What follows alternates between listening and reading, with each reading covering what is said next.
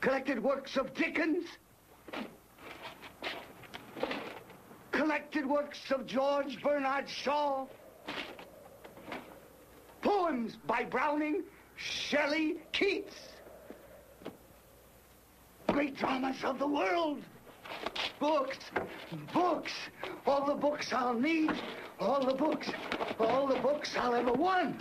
Shelley, Shakespeare, Shaw, all the books I want, all the books. Inevitably, the question arose, why do we need libraries? What's the point? You can find anything online.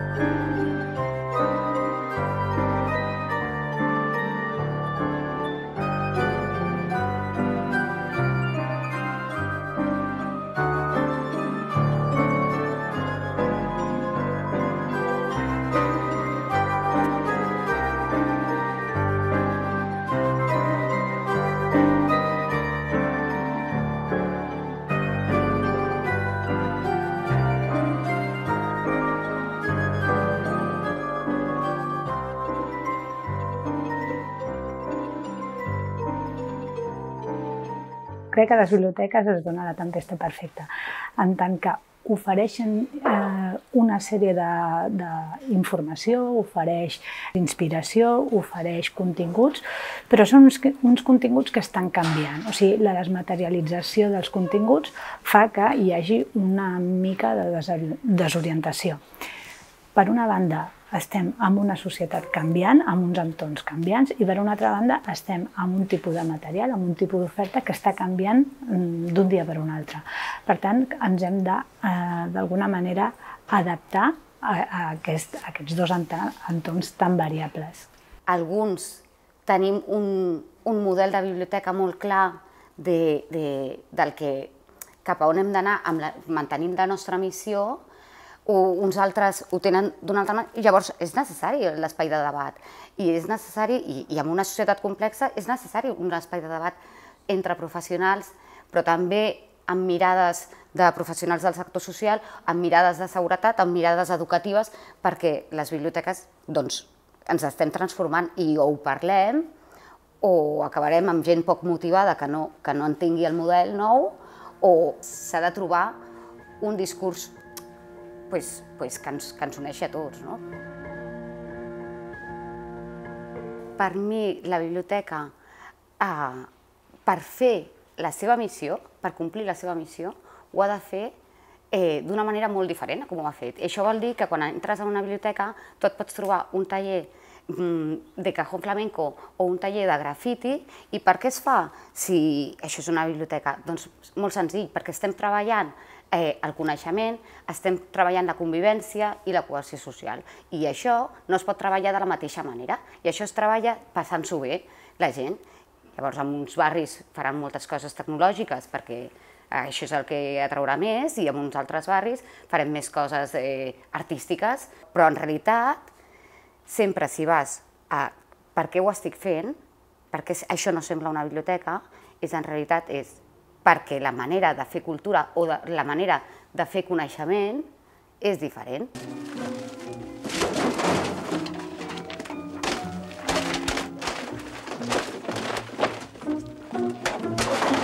Libraries are as important to us in that same way as a public park is.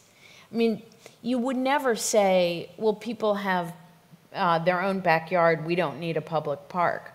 We need public parks because it's important that we have somewhere that we can gather and that belongs to us all communally. A library is an indoor version of that. La biblioteca és comunitat i la biblioteca és social, clarament. I la biblioteca ha de servir per millorar la vida de les persones. La biblioteca pública, com a espai comunitari de comunitat, fa que en un espai es trobi tota la gent, amb edats, sense límits d'edat, sense límits econòmics, i això dona molta diversitat. I a vegades és l'única oportunitat que tenim els ciutadans de relacionar-nos amb gent que és diferent a nosaltres. I això ens aporta una riquesa com a ciutadà i com a comunitat que jo crec que és impagable. Imagina que aquí no hi hagués biblioteca. Què faria la gent? O, per exemple, quan obrim la biblioteca i hi ha tot d'avis llegint a la sala de revistes, jo em pregunto on estaven aquests avis abans que obrissin les biblioteques. Crec que som d'alguna manera revulsius dintre de la comunitat. Nosaltres creiem que som, doncs això, tenim molts aspectes de dinamització social, tenim aspectes de dinamització cultural que fa que un espai sigui molt més que un espai, o sigui, en el sentit que és un espai amb vida. Penso que també és un servei molt interessant en aquests valors democràtics pel que fa a la família. Reproduir en una biblioteca tot el cicle de vida. Avui en dia, a les biblioteques públiques hi assisteixen moltes famílies que consideren interessant per l'educació dels seus fills anar-hi amb els nens des de ben petit. Això per a mi també és una petita revolució i això és genial, perquè estem donant un missatge de que el jovent, els infants, són els més importants de la nostra societat i en els que volem, diguéssim, aportar el millor de nosaltres. El tema de la gratuïtat també és rellevant en una societat cada cop més capitalista, on ens sembla que tot el que no es paga no és rellevant. I penso que les biblioteques públiques són un servei d'èxit també perquè demostren que això no és així, que el valor el posem les persones. When you have these two important qualifications, love for books and love for people, you may well consider the vocation of a librarian, a vocation that gives full enjoyment to the librarian and radiates it to the public. Per ser treballador en una biblioteca pública, jo crec que l'habilitat més important que has de tenir és que t'ha d'agradar la gent. Si t'agrada la gent, ja pots començar a formar-te en cultura, en tecnologia, en foment lector. Però primer de tot necessites que t'agradi la gent, perquè la biblioteca és un espai dels pocs, oberts a tothom, públic, gratis. Llavors això vol dir que t'ha d'agradar la interacció.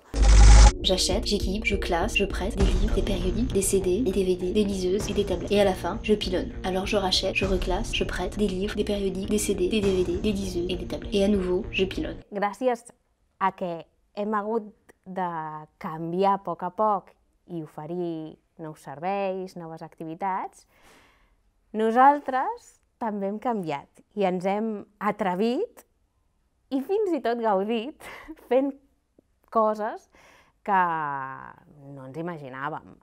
Je fais de la médiation culturelle. Je suis psy, déménageur, babysitter, cuisinier, sonorisateur, animateur, projectionniste, lecteur, conteur, assistante sociale, comédien, guide d'exposition, photographe, frimeuse un peu parfois, diplomate. Je suis une femme et mon directeur est un homme.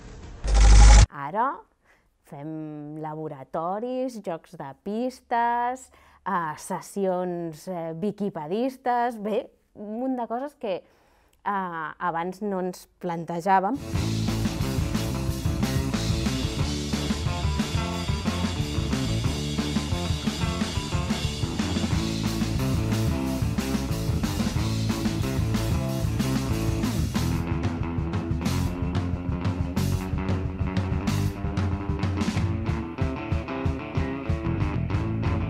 Per tant, hem d'anar incorporant a les biblioteques altres perfils, i nosaltres com a professionals hem d'adquirir altres habilitats. Això exigeix, per una banda, saber treballar transversalment, que no és tan senzill. Un bon bibliotecari ha de ser un bon relacions públiques, una persona que sàpiga tendir ponts. Els equips de biblioteca els veig com més polivalents millor, com més formacions diverses millor, però sobretot orientades a sortir de les seves quatre parets i anar a buscar col·laboracions arreu del seu entorn i més enllà. I en requereix recursos, que a vegades no tenim, i s'han de posar recursos perquè realment tu puguis atendre aquesta diversitat a la biblioteca pública, clarament, i sobretot aliances, moltes aliances. A mi m'agrada treballar creient en el que faig, m'agrada que l'equip cregui en el que fa, però sí que és veritat que hi ha moltíssima feina invisible que ningú sap que la fem i que es fa perquè es vol.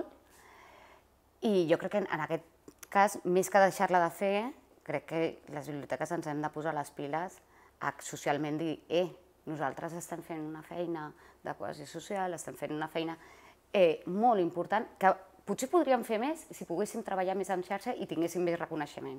Je m'éveille sur Twitter, je l'organise dans Delicious, Scoopit et NetVibes. Je partage mes liens sur Facebook ou Pinterest, mes photos en Creative Commons sur Flickr, mes vidéos sur Dailymotion, Vimeo et parfois sur YouTube. J'écris sur les blogs, je tag mes articles, je commente, je like, je RT, je recommande, j'envoie des DM et je passe pour un geek.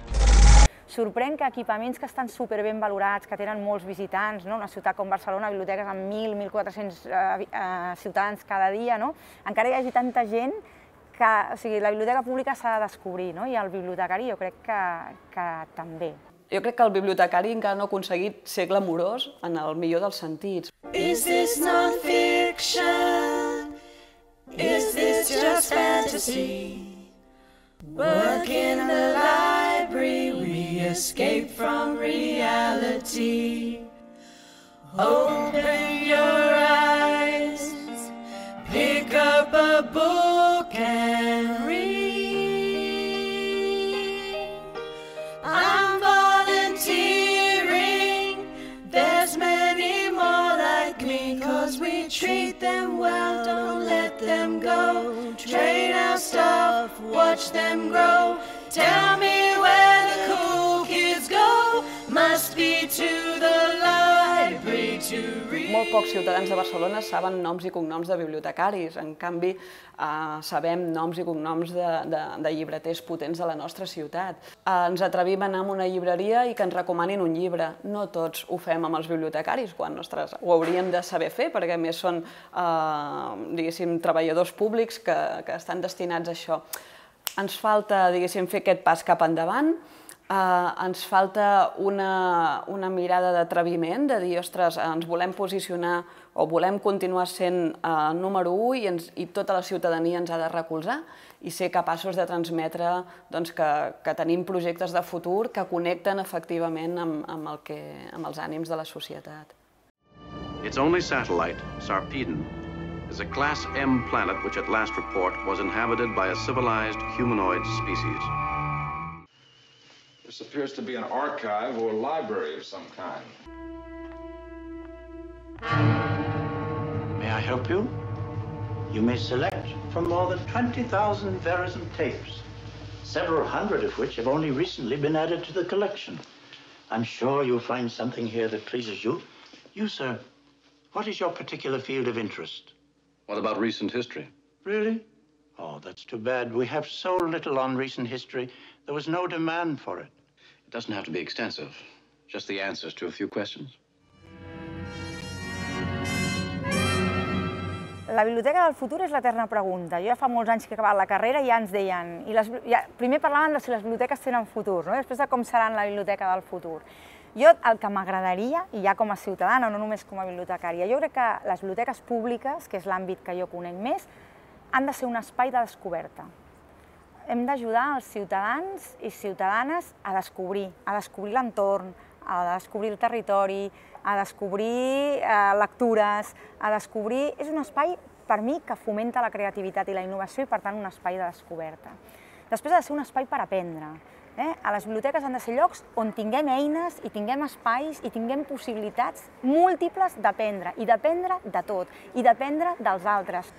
Jo és així com imagino la biblioteca del futur. Imagino, i això és el Bibliolab, els laboratoris d'innovació ciutadana, de ciència ciutadana, on un grup de persones al voltant de processos d'aprenentatge i de processos de creativitat resolen reptes socials per la millora de la vida de la comunitat. I llavors veig biblioteques molt més obertes al territori, a adaptar-se a les necessitats reals del territori i molt més dinàmiques, més flexibles, i sí, segurament amb menys llibres, amb molts més espais per fer,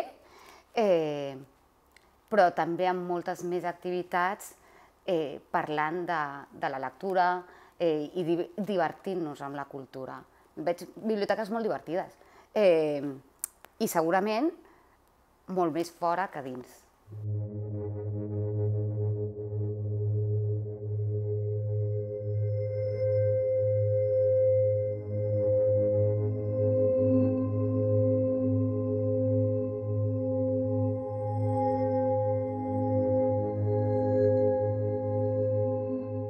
Nosaltres el que tenim clar és que en un futur les biblioteques hauran incorporat la tecnologia d'una manera brutal. I el que pensem que és important és que hem de ser capaces d'aprofitar-nos de tota aquesta tecnologia, però que s'ha d'intentar mantenir el valor humà actual de les biblioteques, que en el nostre cas és quan tu recomanes una novel·la, quan saps quins contes són els que necessita aquella família per resoldre un determinat problema amb la canalla, quan et ve algú que, doncs això, que igual s'ha d'inscriure a un institut i no sap com omplir el formulari i tu el pots ajudar.